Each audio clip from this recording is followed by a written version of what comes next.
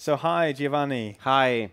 We are here in Frap Tools in the Bungalow Dorf, right? Yeah, So you've got a new filter, right? right. It's the Cunsa. It's a quadruple analog multimode resonant filter with a series of semi-normalizations that allow you to use it as double stereo or single quadruple or quadruple mono, whatever you need. And there is a very open architecture that doesn't force you to certain design choices. Okay. So is the filter kind of based on any like existing circuits, or is it your own kind of design? No, it's our own kind of design, and especially for this parameter here, labeled C, which is the character knob, because we had two main features in mind when designing this filter. The first one was that it didn't have to lose the bass at high Q resonance setting, and the other one was that it had to have a lot of character, like something easily recognizable. And so we dealt with them, and the result is those two knobs, each one resolving a specific issue. So the Q knob allowed you to have a very high resonance setting without losing any bass sound, especially of course, in low pass filter mode. Even though you have also the band pass and the high pass, everything is 12 dB per octave, except for the low pass that can be selected at 12 and 24.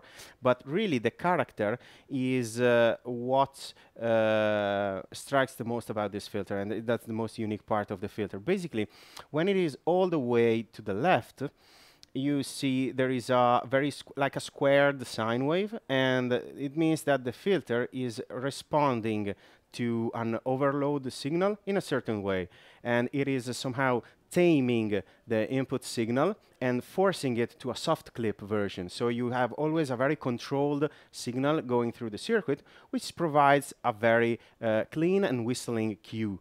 If you rotate the knob to the right, as you rotate it, you remove those, let's say, safety precautions, and you let the sound free to overload the circuit and make it scream. So while we were deciding which character should the filter have for distortion, we then said, why just one character?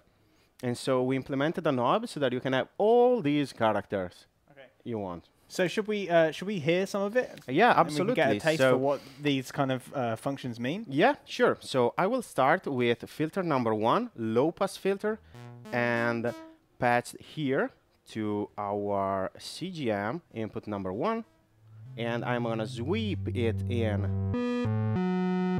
Now we have no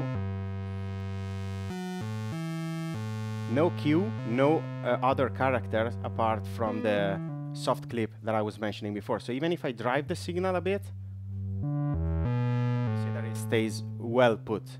And if I add some resonance,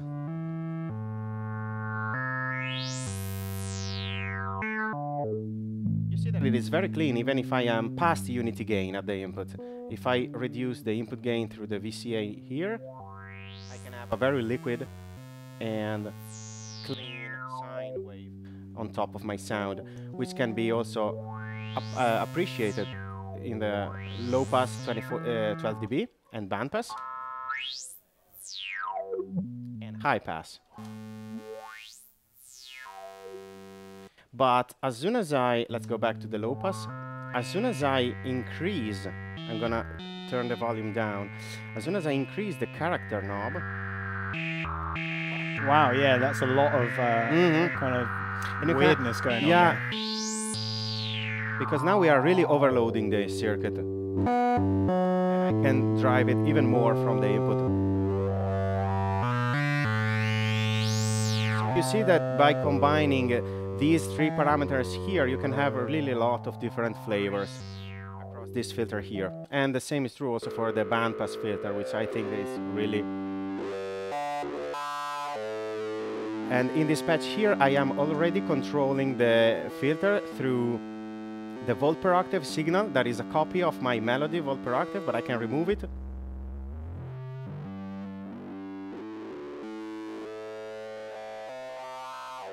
But as you can see, if I keep it, I can really use the filter as a harmonic reinforcement tool through the saturation and the the Q settings. And another cool features of this filter design is the ping circuit, which allows us to send any kind of signal. Right now we are using a very sharp and short gate from the USTA sequencer and patch it to this input down here, and it allows us to create those very natural decay curves that can affect the frequency. It is DC coupled, so it retains the gate length information.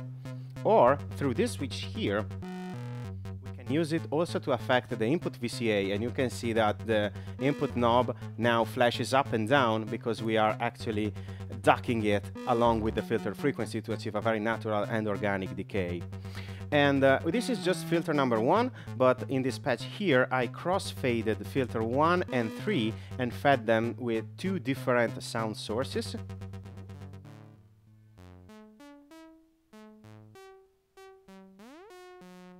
And I can combine them like this with a mono crossfade. But I can also use those other 2 filters, which, thanks to the semi-normalization, are already receiving the signal from oscillator 1 and oscillator 2, and you set them and listen to their bandpass filter output, like this, in a sort of stereo.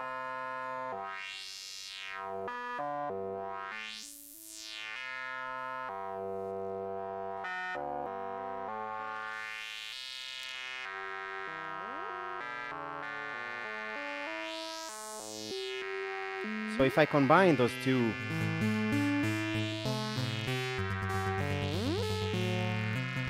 a wide variety of spatialization effects, so to speak.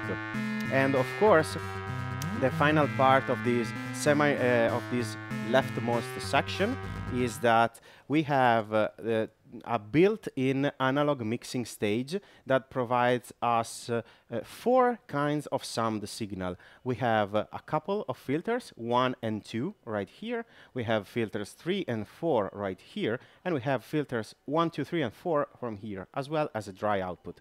So if we listen to this output here, and patch it, for example, to this spare channel here,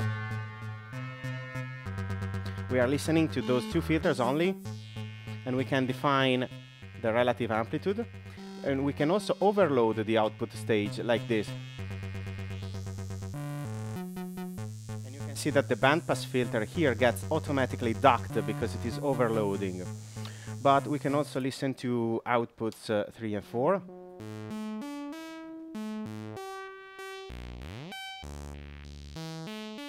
And we can patch them in stereo, like one on the left and the other on the right channel, like hard panned the 2 melodies. And finally, we can listen to the 4 filters at once in a straight mono kind of thing, which might become very useful in case you want to process one sound through 4 filters at the same time, like this. And for example, you can set the filter as low pass, bandpass, bandpass, and high pass, perhaps with similar Q and color settings, like this. And we can use, for example, an external source like a DC offset coming from the 321, patch to the volt per octave input, and sweep 4 filters at the same time.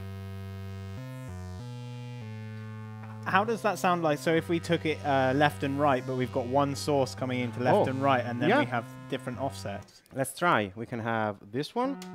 I think that it might work. We can have different options. For example, right now we have low pass and band pass here, and band pass and high pass here. So it might sound quite unbalanced. But it gives that like kind of nice stereo movement. Yeah. Or we can also send the 2 couples to the same settings. So low pass and high pass, low pass and high pass, but tuned to different frequencies. Oh, this one was low pass instead of band pass. Like this. And we can crank the Q up. Let's tear it down a bit.